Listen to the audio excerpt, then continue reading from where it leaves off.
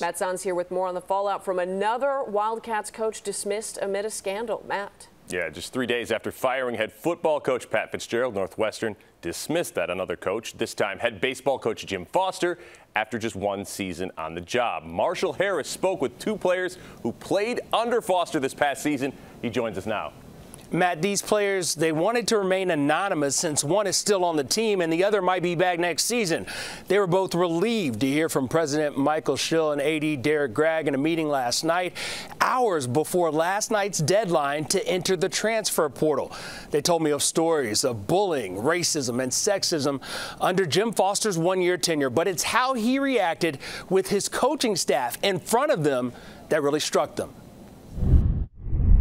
It's just like a level of disrespect to other adults that has really permeated through the experience of multiple coaches. And I think if you have the opportunity to talk to the coaches who left or the volunteer assistant who was there for the whole year, like you'll hear a lot more in-depth stories of that, where it's not even like in a correction way. Like he's not trying to help, he's not trying to correct things. He's just like disrespecting people and speaking to them as like lessers. And that was like shocking to me. Like I'd never seen that.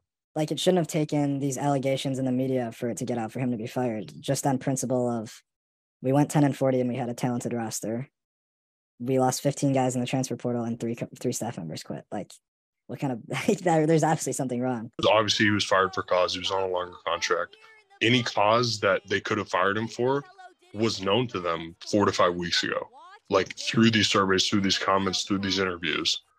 And then like it takes them till the media starts publishing stories, accounts, reports, evidence into the public eye. Then it's like, okay, we need to make a change. So that was definitely a main concern of mine and definitely very frustrating for me.